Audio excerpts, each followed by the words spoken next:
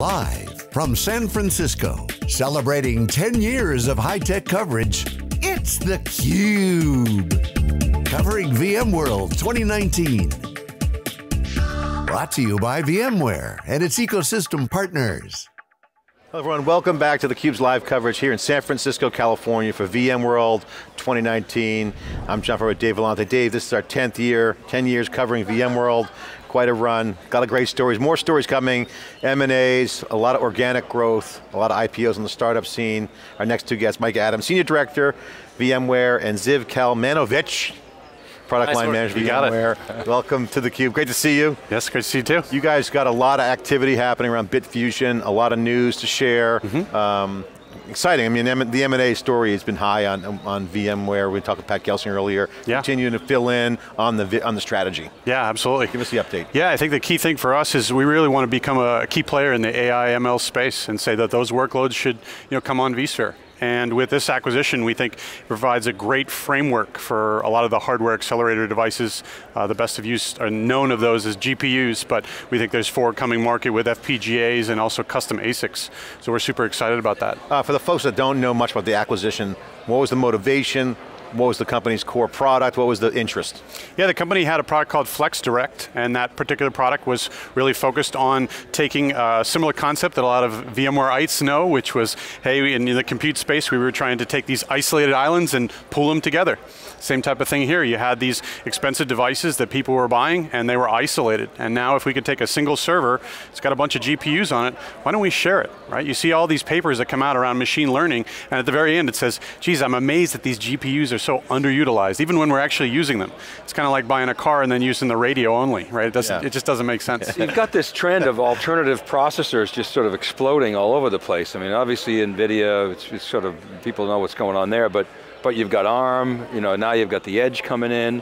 Intel still dominant in the server space, but even storage devices today use different type, not Intel processors in there. It's a combination of ARM or sometimes GPUs, as you say, FPGAs, even though they're sort of a narrow use case. You're seeing ASICs make a comeback, so you got all this additional processing power, going. So that's a tailwind for you guys, and it's sort of the intersection of those two. Maybe talk about some of the trends you see in that regard and how you're taking advantage of them. Yeah, I mean, it reminds me of many moons ago when we had new chips that were coming out, and we said, geez, there's a hardware flurry here, right? And now we're at a really similar spot. Ziv and I see a lot of different types of devices and acceleration devices, whether it's compute or network or storage. And in this particular case, right, we just see a hotbed of all these customers that are seeing the same problem. Right, and we've got great partnerships with Intel that you mentioned, NVIDIA, and many others, and we just want to really leverage those for these devices, because you look at vSphere and say, okay, traditional workloads, we've done those very, very well, but as we get into containers, Kubernetes, machine learning, and AI, we want these newer cloud native and newer workloads to come our way, and taking advantage of these new capabilities really helps accelerate that in a big way. Could you explain more on the vSphere impact, because, first of all, VMware community, you get the feedback right away on Twitter on a lot of things, but sometimes you got to dig in and find out what people are thinking, and where they might think there could be future opportunities, or there could be some skepticism as well. The vSphere native, having AI on vSphere, that's just mind-blowing to me, but I can see a data processor kind of vibe going on here, where data needs to be processed. That seems to be a trend. What is going on with vSphere with this? What should customers know? Well, I think that the first thing to clarify here is that often there's this question, why would I run ML or AI workloads specifically on vSphere as a platform? But then customers do run ML AI workloads on public clouds, and those layers are not that different than vSphere. It's a virtualization layer, and they are running it in virtual machines. So the whole idea with Bitfusion specifically is that actually we can make it even more efficient to run these workloads on top of vSphere, because the underlying infrastructure that you own, you have to accelerate these workloads, today they are mostly GPUs, obviously, but in the future, as Mike also mentioned, new ASICs are coming in and FPGAs are coming in. We are going to make those as well. That's the plan, using the Bitfusion framework, a bit more efficient to use and utilize. I'm surprised that people are skeptical around running machine learning on vSphere. Not skeptical, because it's great for any time you have the opportunity to automate something or use software to make something go away that's not either differentiated or undifferentiated. So it makes sense, but I'm just trying to figure out where specifically within vSphere is it being targeted to use? Where in vSphere? Yeah. As in Well, if I'm operating vSphere, I'm an operator, and I got devs kicking around the corner, I got a cloud, my whole hybrid cloud, where does this fit in? This fits into essentially any place where vSphere is running. It doesn't matter if it would run on VMware Cloud or any other of our cloud partnerships, or on at the edge where vSphere runs. This is a core capability of vSphere, so it doesn't matter where physically our infrastructure is, we will be able to expose this technology. The idea is also that you mentioned the trends in the ASICs as they're coming into the enterprise. Yeah. There's an architectural change that's also coming in the server perspective. It's just the servers are actually getting more denser in the accelerator infrastructure that they have in them. So you're seeing 4 to 8 GPUs in a single server. Yeah. Those are very powerful machines. You can't just move all your workloads into a single machine. Again, that brings us back to Bitfusion and this disaggregated model of accelerator use, which is very similar, by the way, to centralized storage use, for example. I think you guys are on something really big here. I think that hardware assist offload, anything hardware assist and hardware offload is going to be a bigger trend. I mean, we saw it happen big time in hyper-converged, just for storage and networking, but I think as you move up the stack, where Kubernetes is going to flourish. I mean, imagine all the services that are being turned on, turned off. Absolutely. I mean, that's not, I mean, you don't even know when it gets turned on or off. Absolutely, we've been doing offload for a while with things like arrays, right? Trying to push processing off to a big array that you've got there. And then one other thing you said that I think was really important is the audience, right? If you look at AI and ML, right, we traditionally haven't talked to the data scientists or the machine learning folks. And we need to get to the IT folks that are supporting those workloads saying, similar to some other workloads that were new and saying, these are going to come your way.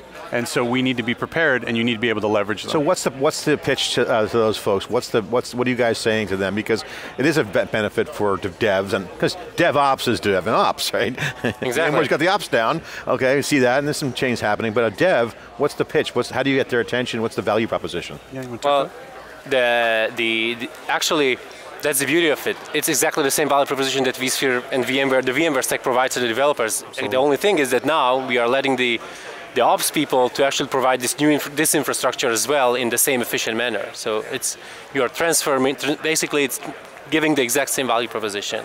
Talk about the multi-cloud tie-in here. We've heard a lot about multi-cloud, and I think multi-cloud in part anyway is being able to run any application and workload anywhere. And one of the things about your technology is the ability to not have to rewrite the application to take advantage of acceleration. Does it fit into multi-cloud, and if so, how? Yeah, when we made the Bitfusion acquisition, if you look at their story, they had the any story as well, just like we do. And so, we made an announcement this week with NVIDIA and AWS and VMware. It's definitely possible with the technology that we have, to extend that even further. And so, the only thing I know with users going forward is they're going to have more than one cloud. And so we just need to prepare for that and make sure that it works, and it works well across the board. And the common layer, when you look at our multi-cloud strategy, is vSphere is going to be at each of those layers. So if it ties into vSphere, it should be pretty easy to make it work in each of those environments. What was the announcement you made? Can you just share that with us? The big one was being able to use NVIDIA in the context of cloud and AWS, so those GPU capabilities, and bring it to the service as we do on-prem. And so that was a big piece. And then we also, obviously, in making that announcement, talking about, hey, this is a critical area for us because not only are we doing this, but we're also saying that Bitfusion will help enhance this because we think NVIDIA and Bitfusion work very well together as well. And is that a product, a service, a go-to-market initiative? In the case of the cloud and AWS, it would be offered as part of the service. So when you consume the compute, you want a GPU, it'll be there for you to help run that workload in the cloud. And that's available when? Well, that's an NVIDIA and an AWS kind of question when they are making that infrastructure available. It's essentially going to be another instance type that VMware Cloud and AWS will offer. Right, okay. Yeah. So that's a tech preview. Yeah, great. Yeah. What are some of the things that people should know about? Because again, in the pattern I'm seeing here at VMworld is as they move up the stack with Kubernetes being that abstraction layer that Gelsinger is promoting heavily, and rightfully so, we're big fans of Kubernetes, we're there from the beginning. Sure.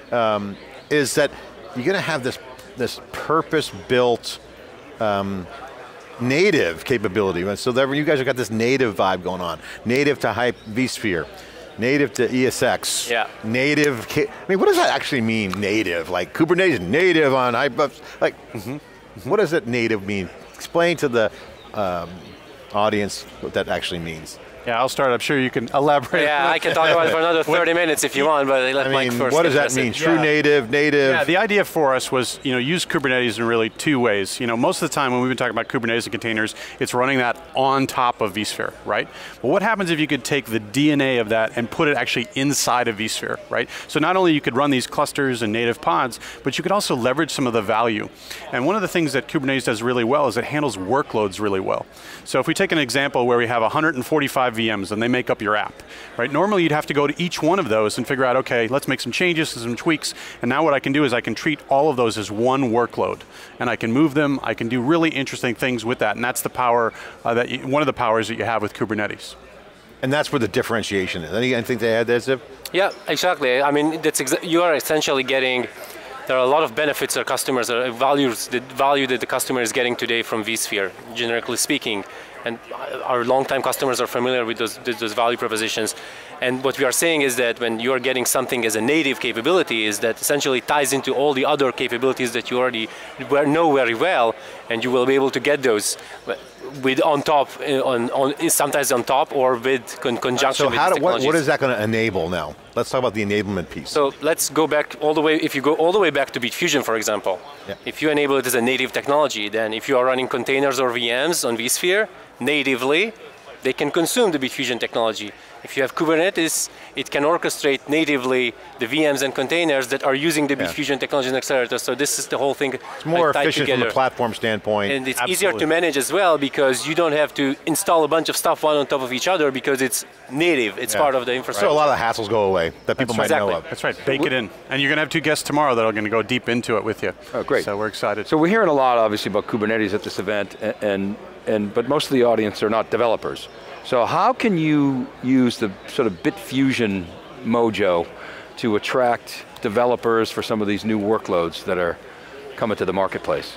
Yeah, I mean, it's all about acquiring new audiences. In our case of Bitfusion, it's more the data scientists. In the case of the Kubernetes, it's more around the developer. But I think, let's use the Kubernetes example as a good one and what we announced with Project Pacific. Basically, the way it looks, the technology looks to them, it'll look like the Kubernetes API with a little bit of vSphere goodness. And from the operator perspective, the people that we know, the 20,000 that are here, it looks to them like vSphere with some Kubernetes goodness.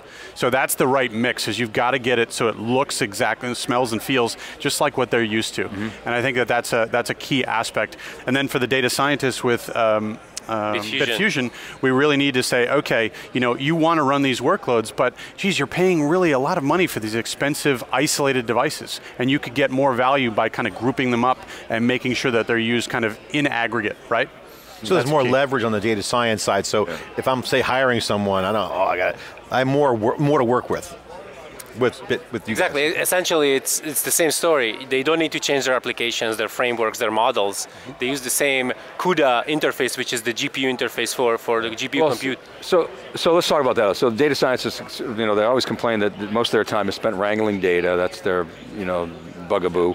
And then there's a collaboration between data scientists and developers, which probably doesn't happen enough. What are you seeing in terms of the trends from the data science role, and how can you help solve some of those problems?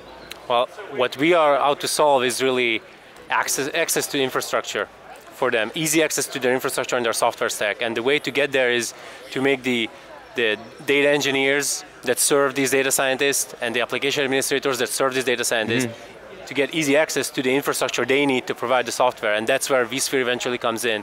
So it's not necessarily a direct relationship with the end users, it's more enabling the entire organization that actually serves these end users and let them use as much infrastructure as they can. And your partners in that end user organization, it's the buffer, right? Guys, last question. Share what the plans are, what's next, what's your goals for the next 6 to 12 months? I'll see. You get the acquisition under your belt, native in vSphere, a lot of other cool things. I mean, obviously, I can talk about customers, and maybe you can talk about product.